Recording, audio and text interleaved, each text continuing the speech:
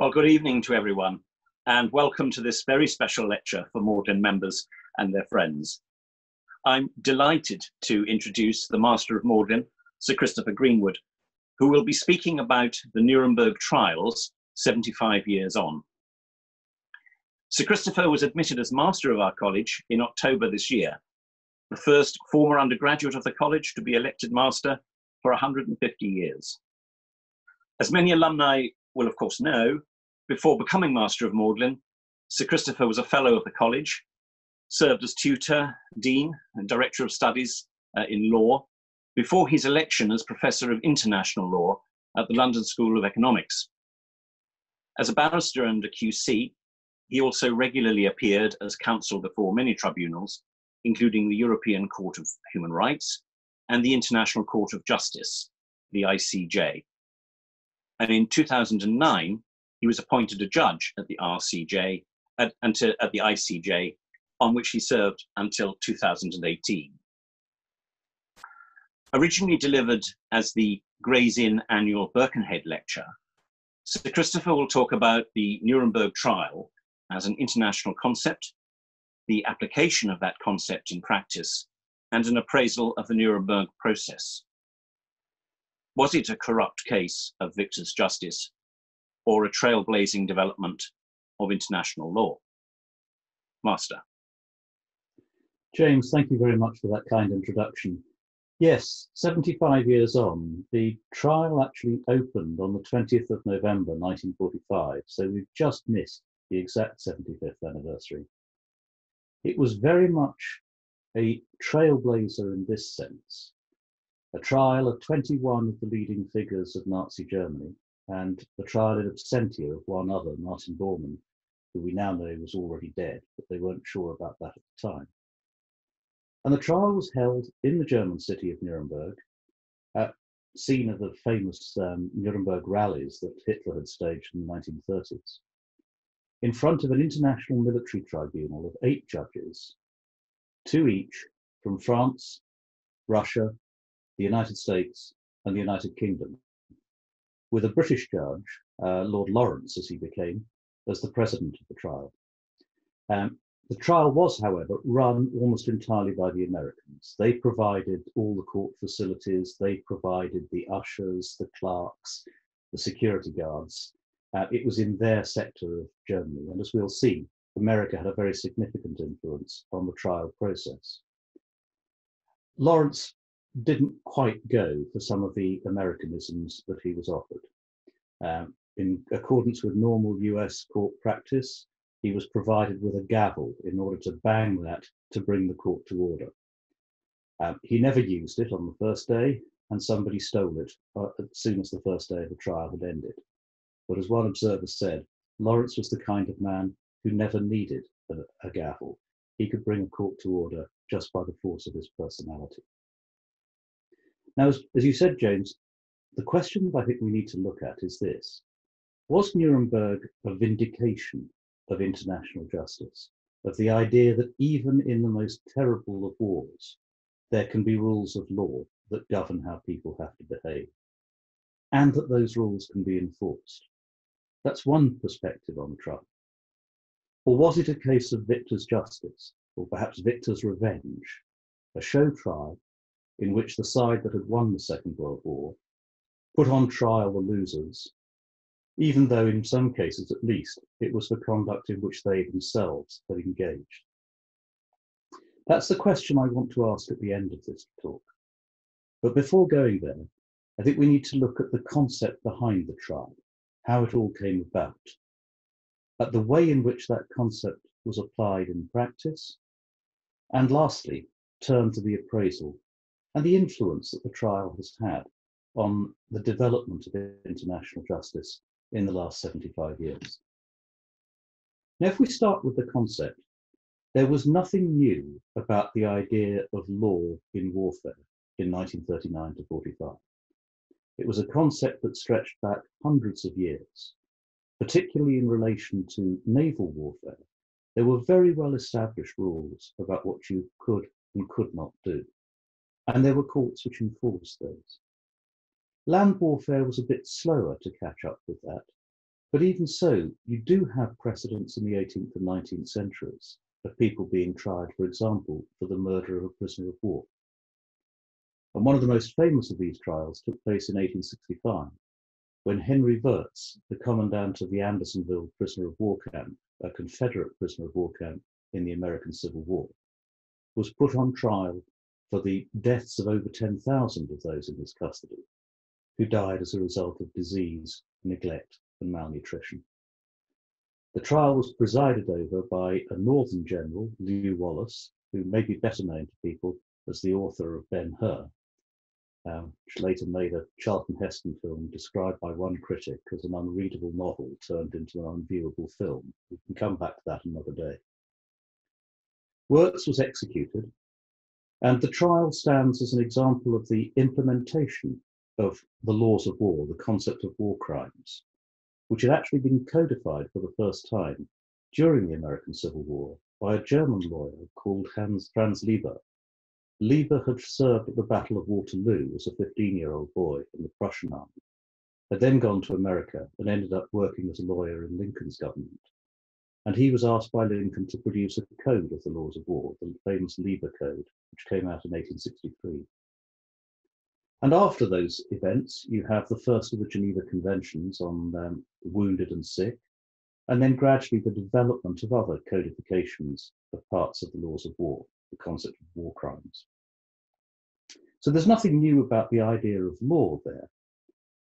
There's nothing completely new about the idea even of an international trial.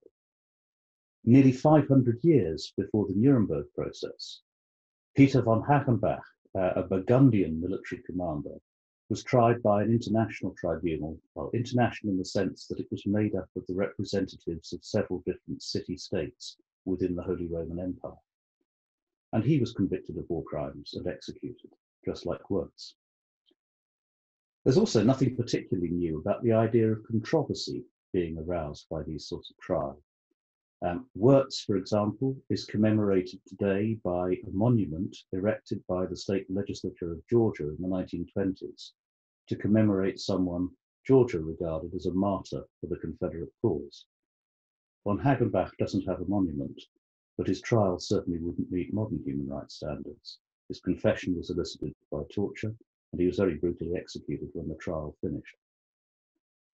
But if we skip ahead a bit to the end of the First World War, you begin to see the contours of what then happened at Nuremberg evolving.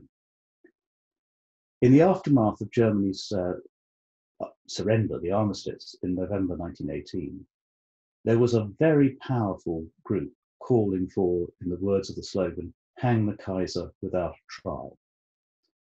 And it was partly because of that a group of international lawyers and politicians, particularly the American President Woodrow Wilson, looked at the question of whether there could be war crimes trials instead of an arbitrary execution. And they appointed a commission of international jurists to look into this possibility. The commission reported that there was every reason why somebody could be put on trial for war crimes, that's violations of the laws that govern how a war is to be conducted. And that even the status of a person as head of state or head of government would not make them immune from a criminal process of that kind. And the Commission recommended the establishment of an international court to carry out these trials. But it was much less happy about some of the other concepts that were being discussed at the time. Many of the Allied leaders wanted not just to try the German military for crimes in relation to the conduct of the war. They wanted to try the Kaiser and the military leadership for starting the war in the first place. Now, the Commission wasn't happy about that. The war was clearly illegal in some respects. There was an undoubted violation of the neutrality of Belgium, which Germany had guaranteed by treaty as well. But it was less than clear that there was a body of law actually dictating when states could resort to force in any circumstances. And so the compromise the Commission came up with was that there should be a declaration of the responsibility of the German state for starting the war, but no charges against individuals. The Commission's report says this: the Commission is of the opinion that a criminal charge can be made against the responsible authority, that no criminal charge can be made against the responsible authorities or individuals, notably the ex-Kaiser, on the special head of breaches of neutrality. But it then went on to say the gravity of these gross outrages upon the law of nations and international good faith is such that the Commission thinks they should be the subject of a formal condemnation by the conference. That's the Versailles Conference. Well, that didn't please Lloyd George and many of the other heads of state and government at Versailles. And the Treaty of Versailles, in Article 227, goes much further than the Commission had proposed. The Allied and associated powers, it says, publicly arraign William II of Hohenzollern, formerly German Emperor, for a supreme offence against international morality and the sanctity of treaties. You notice that the word law doesn't appear in that, which may perhaps reflect an element of uncertainty created by the Commission's report. Now, what's being discussed here is something very different from crimes against the laws of war. The laws of war govern how you conduct a war. They have nothing to say about the rights and wrongs of starting a war in the first place. Article 227 is therefore breaking quite new ground. And there was other new ground being broken as well, because the laws of war are designed to protect the nationals of one belligerent state from the activities of the rival belligerent. They don't have anything to say about the treatment by a belligerent of its own people. But of course, the First World War had raised a serious question about that, with the massacres by the Ottoman government of the Armenians, who were Ottoman citizens. And that's where the term crimes against humanity first gets mentioned, not actually in the 1919 report, but a little bit earlier, at the time that the massacres were taking place. Now, nothing came of Article 227. The Kaiser had gone into exile in the Netherlands. The Dutch government refused to extradite him, and he died there not long after Germany occupied the Netherlands in 1940. There were a few trials in Germany itself, but very little came of them, and the sentences passed were very light. There was considerable hostility in Germany to the whole idea of trials. And nothing is done about the idea of creating an international tribunal during the interwar years. It's not until the horrors of the Second World War, and in particular, the horrors of the concentration camps and the Holocaust became known. Only then did states start talking about reviving the ideas discussed at Versailles. And again, the revival was spurred in part by the suggestion of a great many people at the time that you didn't need to have any trials. Guilt was obvious, you just shoot people. At the Yalta Conference, Stalin proposed that 50,000 leading Germans should be arbitrarily executed. Roosevelt suggested this was not quite acceptable. 49,500 would be quite enough. The fact that Roosevelt later said he was joking, in some respect, makes me even more unsettled than the original proposal from Stalin. Churchill, interestingly, was very hostile to that arbitrary executions idea, although he certainly flirted with it at other times, as did Anthony Eden. But in the end, a different school of thought prevailed, led in large part by international lawyers in America and the United Kingdom. In the UK in particular, Lauterpacht, who was the Hill Professor of International Law at Cambridge and a Fellow of Trinity, played a leading role in drafting the charter of what became the Nuremberg Tribunal and in formulating the indictment. Now, the charter of the Nuremberg Tribunal was an agreement originally concluded between the four major Allied powers, France, Russia, the US, and the UK. But then some 20 other Allied powers became associated with it. And that's most of the leading allies, countries like the Netherlands, for example. The Charter, therefore, is an international agreement between the winning states. But it's a little bit more than that, because Germany, by this stage, had surrendered unconditionally. And therefore, the government of Germany was, in fact, the four leading Allied powers. And they, on behalf of Germany, assented to the Charter. So it has a rather odd status. Nothing like it has ever been seen since. For those of you who are really interested in comparisons, the Tokyo Tribunal is quite different. That was simply a unilateral act by General MacArthur as the Supreme Allied Commander in charge of the Japanese occupation. It's not an international treaty. And the Nuremberg Charter provided for the trial of 3 different types of crime. Crimes against peace, which are described as planning, preparation, initiation, or waging of a war of aggression, or a war in violation of international treaties, agreements, or assurances. War crimes, that's the old established body of law, violations of the laws or customs of war. Such violations shall include, but not be limited to, murder, ill treatment, deportation for slave labour or for any other purpose of civilian population of or in occupied territory. And then it goes on in the same vein. And lastly, crimes against humanity, murder, extermination, enslavement, deportation, and other inhumane acts. Now, of course, it was very important indeed to add that crimes against humanity clause. And it's worth just exploring the overlap between crimes against humanity and war crimes just for a moment. It's often thought that crimes against humanity are committed against civilians and war crimes are committed against the other side's armed forces. And that's not quite right. If you take, for example, the destruction of the Jewish population of territories that Germany had occupied, Poland, for example, that would be a war crime as well as a crime against humanity. But it was Germany's destruction of its own Jewish population and certain other groups within Germany, which can only fall within the concept of crimes against humanity. Like the massacres of the Armenians, they wouldn't have been covered by the laws of war, as those laws were understood then, and indeed are still understood today. There's also a very important innovation in crimes against the peace, because although this was discussed at Versailles, as we've seen, they never really sorted out then what it was they meant. Whereas by the time you get to the IMT Charter, you get very clear talk about violation, war of aggression, war in violation of international treaties, agreements, assurances. So it's based on the idea that there was already a rule of law that laid down when a state may and may not use force.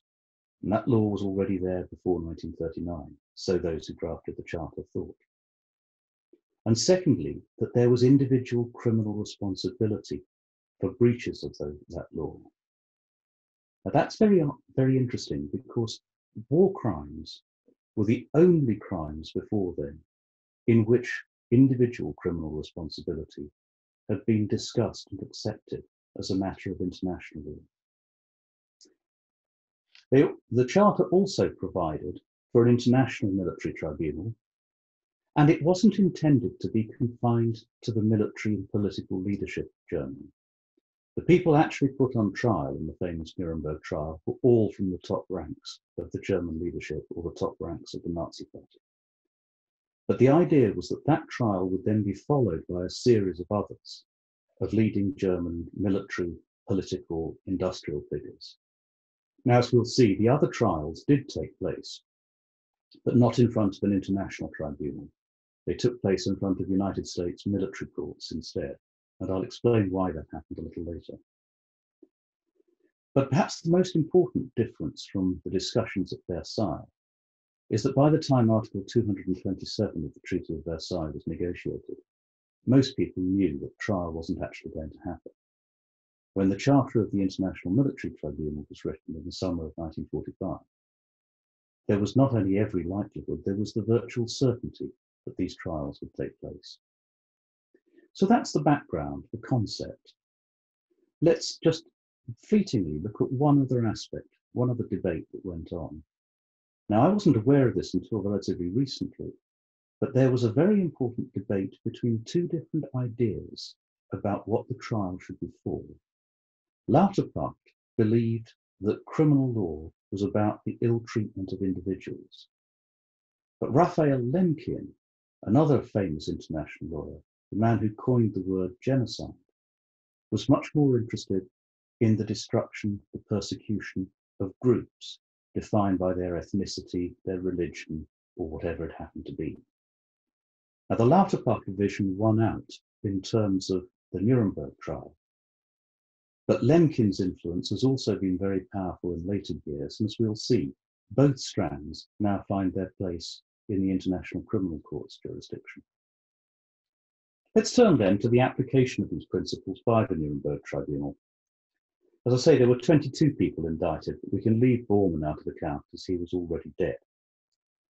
There were 4 counts: crimes against the peace, and it's a sort of additional category of conspiracy to wage aggressive war, the common plan as it was called.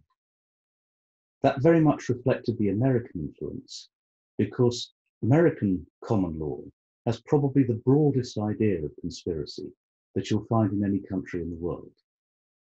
And it may be because it was a peculiarly American idea that it didn't really work at Nuremberg. Most of those tried for the common plan or conspiracy were acquitted on that charge, even if they were convicted on other counts. And interestingly, nobody was convicted of conspiracy unless they were also convicted of crimes against the peace. Then there were war crimes themselves, and lastly, crimes against humanity. Now, of those, the war crimes were in a sense the easy part. The law was fairly easily identified. Most of it was contained in the 3 Geneva Conventions of 1929, in the Hague Regulations on Land Warfare of 1907, and the customary international law, and it was fairly well written up by the time you get to the start of the Second World War.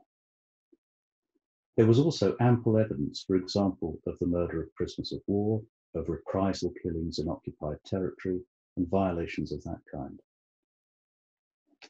Crimes against humanity were more difficult because the idea had never really been tested out before.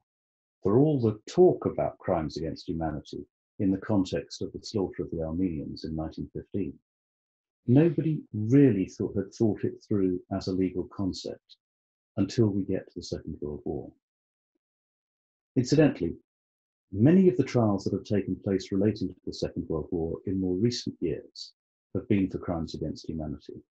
But that's often because there is a statute of limitations in many countries on war crimes. Klaus Barbie, the butcher of Lyon, who was caught by the French in 1988 and put on trial, was tried for crimes against humanity, though he could just as well have been tried for war crimes. It was simply that the statute of limitations precluded it.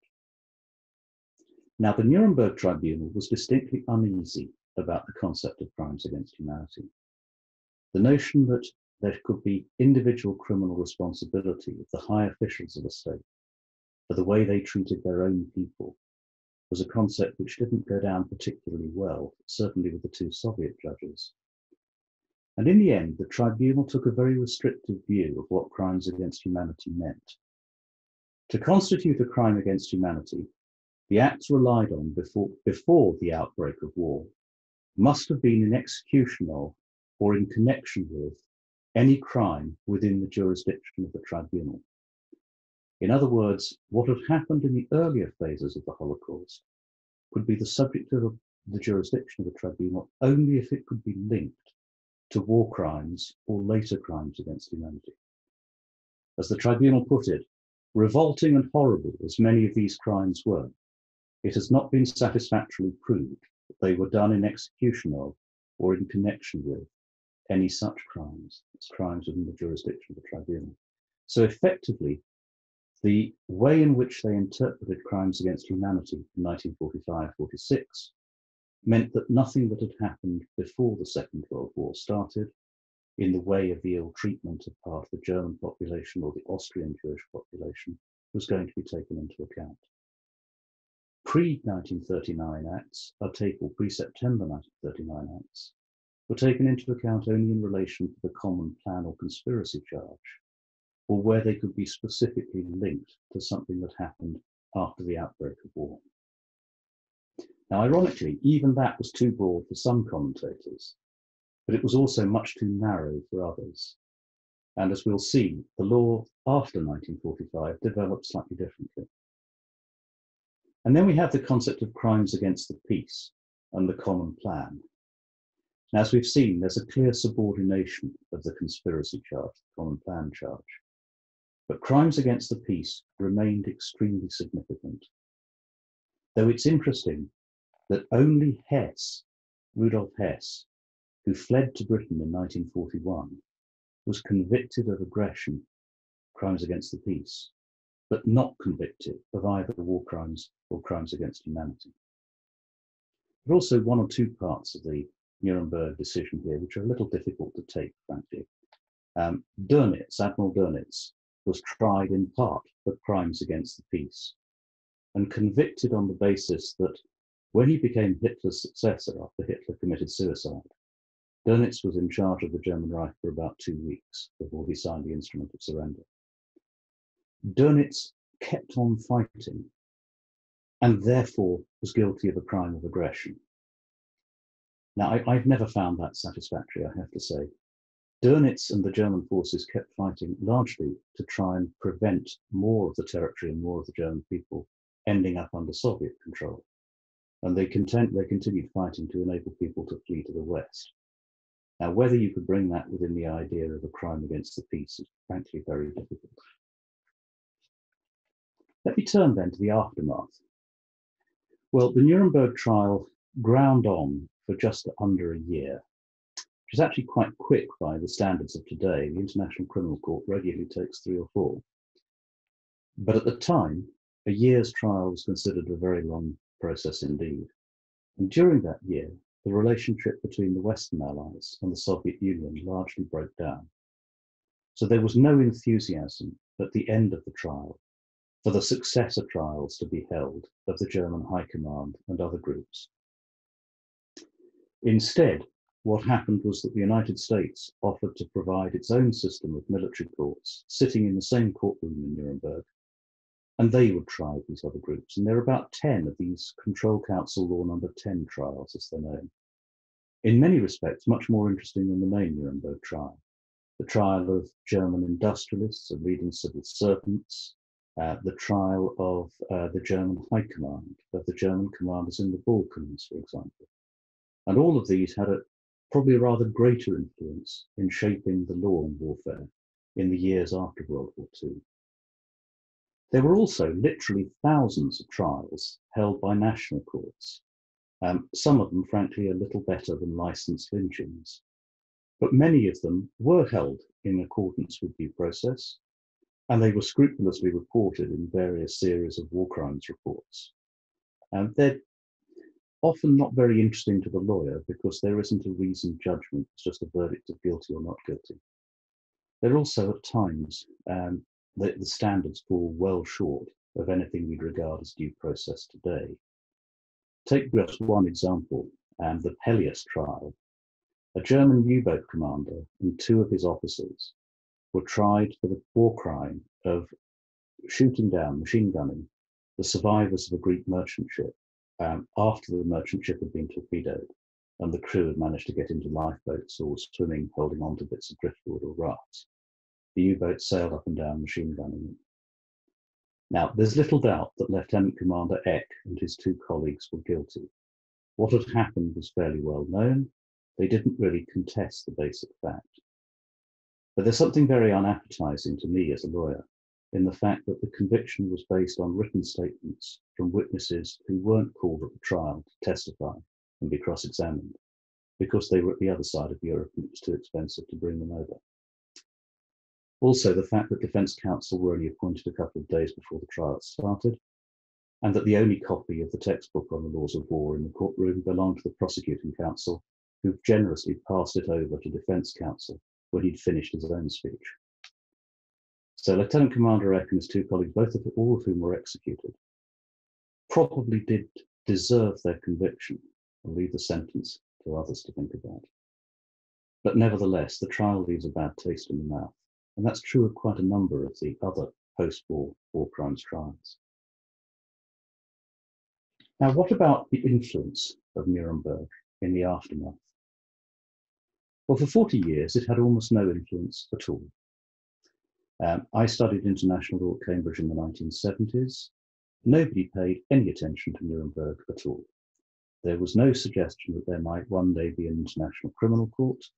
And had you made such a suggestion, frankly, you would have been laughed at. it was considered completely out of the question. Everything changed, though, in 1993, with the fighting that was going on in the former Yugoslavia, particularly in Bosnia. A number of states, powerful on the Security Council, wanted to do something about the Yugoslav conflict, but there was no agreement about sending troops to Yugoslavia in anything other than a peacekeeping role. So in 1993, the UN Security Council created an international criminal tribunal for the former Yugoslavia to sit in The Hague and to have jurisdiction over war crimes, crimes against humanity, and genocide, but not crimes against the peace, committed in the territory of the former Yugoslavia since the state had started to break up in 1991. Now, I have to confess, I thought at the time the Yugoslav tribunal would be a failure. In fact, it was extremely successful in two respects. Every defendant that it charged ended up in custody. Some of them died before the trial was completed, including Slobodan Milosevic, the leader of Serbia. But most of the trials were completed. Some resulted in convictions, some not. Some of the convictions were overturned on appeal. And the second reason why it's quite successful is that the common refrain I hear from everybody in the former Yugoslavia is that the Yugoslav tribunal was biased against their particular group. That's about as good a testimony to its impartiality as you're likely to get. It was followed by the Rwanda tribunal that was set up in 1994, again by the UN Security Council, and finally by the creation of the International Criminal Court, a permanent international court, which was created in 1998 and came into being in 2002. The jurisdiction of that tribunal, that court rather, does include the crime of aggression or crimes against the peace, although that was only added to its jurisdiction at a later stage, and it's hedged around with considerable qualifications. The court can only prosecute somebody for a crime of aggression if the Security Council has first made a finding that the state which that individual served was guilty of aggression. So far, that has never happened. But the Security Council has never made a finding of aggression in its entire history. Now, there's no doubt that the Nuremberg legacy was important in the ICTY, the Yugoslav Tribunal, the Rwanda Tribunal, the International Criminal Court, and in various others, the Special Court for Sierra Leone, some courts set up to try Pol Pot and the Khmer Rouge for atrocities in Cambodia. Important, but not decisive, there was a general rejection of the limit on crimes against humanity that was a feature of the Nuremberg Tribunal. There was also a rejection of the idea of death sentences. The Security Council decided right from the start that nobody was going to be sentenced to death in a court that it created. And the states that set up the ICC took the same view.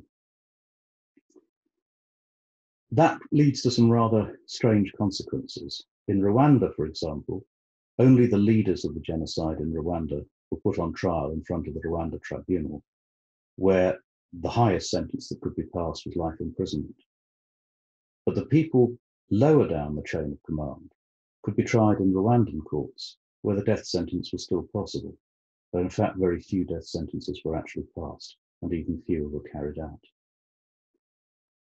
So what then is our verdict on the Nuremberg trial?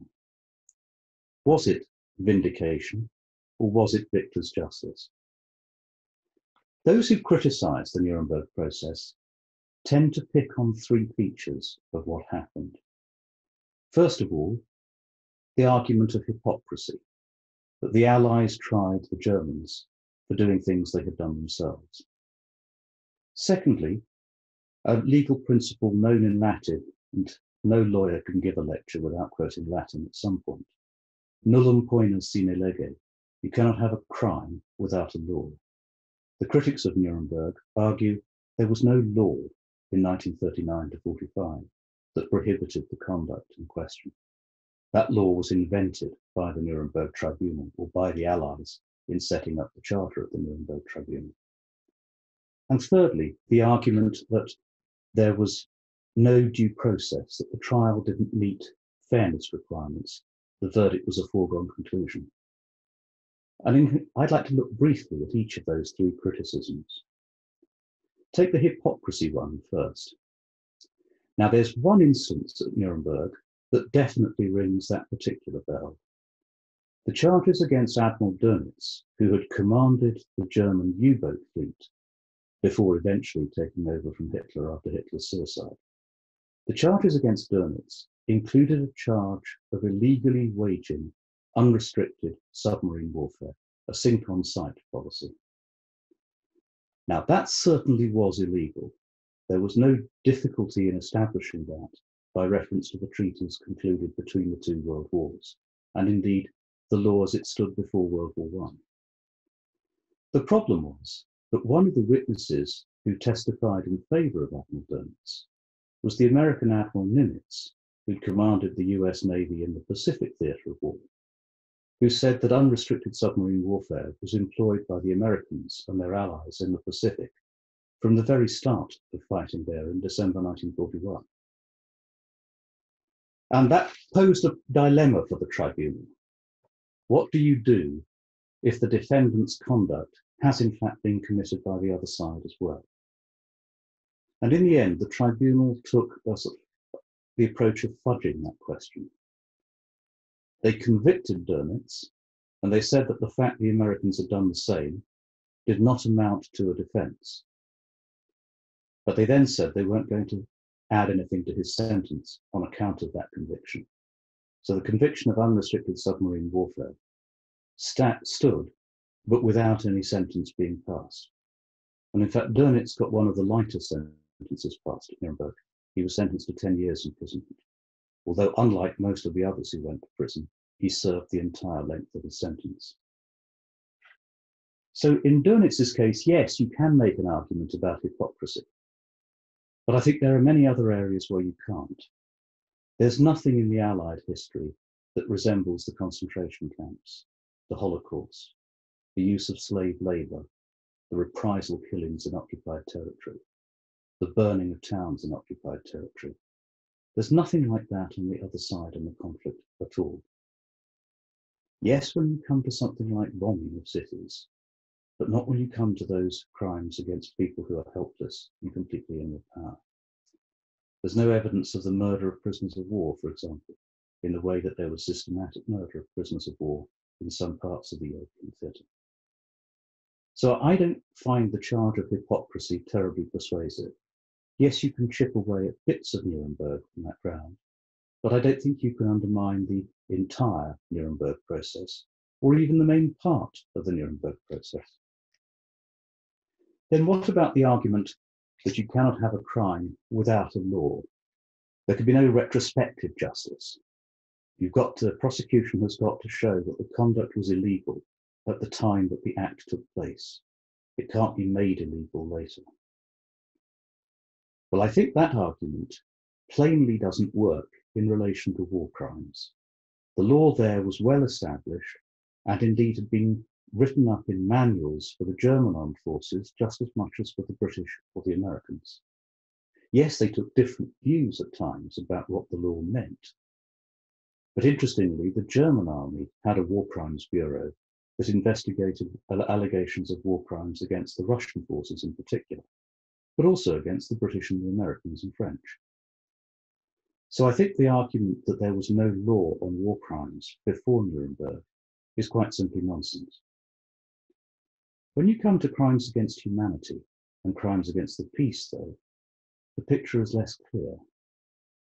With crimes against the peace, I think had there been a charge in 1919 against the Kaiser, it would have been a clear case of retrospective law. Since 1919, there had been a number of developments, particularly the Kellogg-Briand Pact of 1928, which outlawed war as an instrument of national policy. Added to which you had a number of treaties on neutrality that I think were quite clearly broken. So the argument that Germany had violated international law by means of aggression is an argument that will stand up quite well. But what had not been clearly identified before 1939 was that individuals bore criminal responsibility for that. In English law, the fact that something is illegal doesn't mean to say you commit a crime if you do it. There has to be a specific provision for criminal responsibility for the act. It's not enough that the act itself is unlawful. The penalty may be a purely civil one. Does that same principle apply in international law? Let me come back to that in a minute when we've looked at crimes against humanity. Again, with crimes against humanity, nobody had ever been prosecuted for that before 1945. Yes, there had been some talk at Versailles and at the time of a report into the killings of the Armenians in World War I. But there had never been any clear identification either of the law itself or of the concept of individual criminal responsibility. So on the face of it, the charge of retrospective legislation here is really quite a powerful one, not in war crimes, but in relation to the other two counts. But I don't in the end find it completely persuasive for this reason. The purpose of the rule that says you mustn't have retrospective criminal legislation is that people should know where they stand at the time that they act, that nobody should be penalised afterwards for doing something which they and everybody else thought was perfectly legitimate at the time it took place. But you only have to look at the conduct and the evidence at Nuremberg to see that nobody could have been in any doubt that the slaughter in the concentration camps, for example, or that the unprovoked invasion of countries like Belgium and the Netherlands was conduct that was not legitimate by any standard. And so although as a lawyer I'm slightly uneasy about the way it was done, the basic moral principle there, I think, ends up coming down in favour of the Nuremberg process rather than against it. Lastly, there's the question of what about due process? Well, we all have different ideas of what due process entails, and having sat as a judge, albeit only doing civil cases for 9 years in a court with judges from all around the world, I can tell you that the idea of what is proper evidence, what is convincing, what procedure should be followed, can give rise to endless arguments. But I think if you look at the Nuremberg trial, the basic elements of due process are there. The charges were clearly stated, the defendants were given time to prepare their defence. In the case of Göring, at least, he made very good use of that time. He was devastating on occasions at the trial, and indeed made a complete fool of Robert Jackson, the lead US prosecutor, who was a Supreme Court judge who'd taken leave in order to go and do the prosecution. He was only tripped up by the junior British counsel, Mervyn Griffith-Jones, who later prosecuted Penguin Books in the Lady Chatterley's lover case. Mervyn Griffith-Jones did succeed in undermining Göring's defences. I think if you look at the trial as a whole, the due process requirements, the notion that it should be a fair trial was there. But there's one thing that might give you pause. The second British judge, Lord Justice Burkitt, kept a diary. That diary shows that the court started drafting the judgment before the case had finished. Now that might be perfectly all right. It may be that it was worth getting on with the bits that had already been concluded, rather than waiting until the whole trial was over. But again, it leaves a slight feel of uneasiness about the way in which the procedure was conducted by the court. On the whole, I think it meets the standard of fairness, but perhaps with one or two difficulties. What happened to the defendants? Well, leaving out Bormann, of the 21 who were still alive, 3 of them were acquitted completely. 12 were sentenced to death, and all the death sentences were carried out. The others received sentences ranging from life in the case of Rudolf Hess down to 10 years in the case of Admiral Dönitz. Now, of those, there are 1 or 2 that one might perhaps question. Julius Streicher is a particularly difficult case. Streicher was by any standards a particularly obnoxious Nazi. In fact, he was so obnoxious that the other defendants couldn't stand him at any price and didn't want to have anything to do with him. but he was also somebody with no military or leadership ability whatsoever.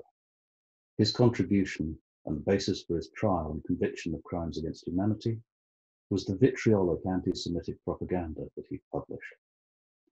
And it was absolute, appalling vitriol.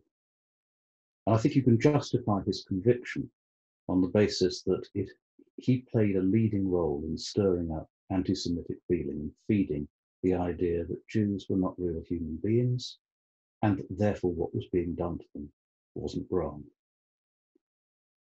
But it was words only, and it's worth comparing that with Radio Mille Collines in the Rwanda trial. Radio Mille Collines was a radio station in Rwanda which broadcast very vitriolic anti-Tutsi propaganda. But it also gave details of where Tutsi refugees were hiding, where women and children could be found, and how they should be treated when found. So it went rather further in practical terms than Stryker did. Of the acquittals, three of them, the three people who were acquitted, von Papen, Schacht and Fritsch, all of them were tried by German courts. And indeed, there were slogans painted up on the walls outside the IMT building in Nuremberg, calling for the death sentence for all three of them. It's a striking contrast with the end of World War I, where there was a great reluctance to put Germans on trial in Germany. Two of those convictions were later overturned on appeal. Of the death sentences, all of them were carried out, although Goering succeeded in killing himself by taking a poison capsule shortly before he was hanged. One last lesson that we draw from Nuremberg is this. Of the prisoners who weren't executed, but who spent their time in jail, the last one to die was Rudolf Hess.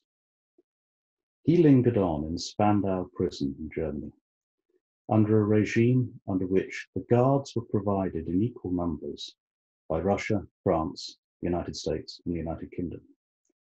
The four countries took it in turns, a month at a time, to actually provide the guards.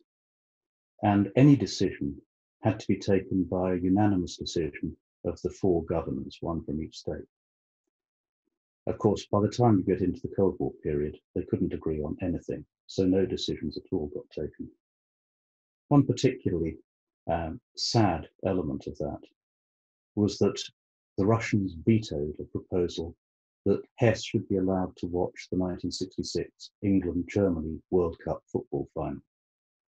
The Russian governor said that if Hess watched this and saw Germany win, it would arouse nationalist feelings in his breast. That was not only rather inhuman, but also showed a total lack of understanding of football, because of course England won the World Cup final in 1966, and it would probably have done Hess a great deal of good to see his country beaten. But one thing that came out of the Spandau episode is that by the time the Yugoslav tribunal was set up in 1993, and then the International Criminal Court a few years later, there was absolute agreement that no one was going to have another Spandau international prison. The Dutch authorities provided a prison to keep people in while they were awaiting trial and undergoing trial. It was only a few hundred yards away from where I lived when I was in The Hague. Slobodan Milosevic, incidentally, was the top of the table tennis league table in the jail there in Schroeden. But sentences would have to be served somewhere else. Sentences would be served in prisons provided by states that volunteered their services. That gave rise to an interesting question about whether you should get a longer prison term if you went to a country with a lenient prison regime, rather than if you went to one of the countries that had a rather stricter one. But that legacy has lingered on. Even as we have this meeting today, there is in a prison in County Durham a man called Charles Taylor. He's a former president of Liberia who's serving a sentence of 50 years imposed by the Special Court for Sierra Leone, one of the tribunals set up by the United Nations. He was convicted of just about every variant on crimes against humanity and war crimes that you could imagine.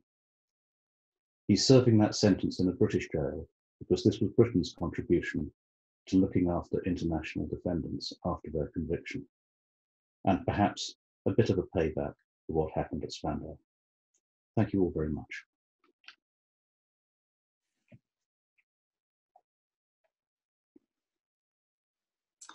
Thank you so much, Master, on behalf of a very large audience, an audience, alas, that you couldn't see, for that deeply and at times, I think, uncomfortably fascinating lecture.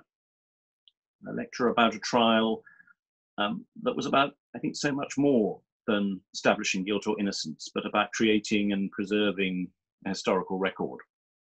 A trial, as you've explained, about pragmatism at times as much as principles, or principles, in fact, often in conflict with each other. So many issues that you've pursued about victor's justice or not, and that, as you closed with those remarks, that also have so many contemporary resonances in all too many parts of the world where crimes against humanity continue, but also where peace and justice are often uncomfortable companions. So thank you so much. We're all hugely grateful to you. Thank you.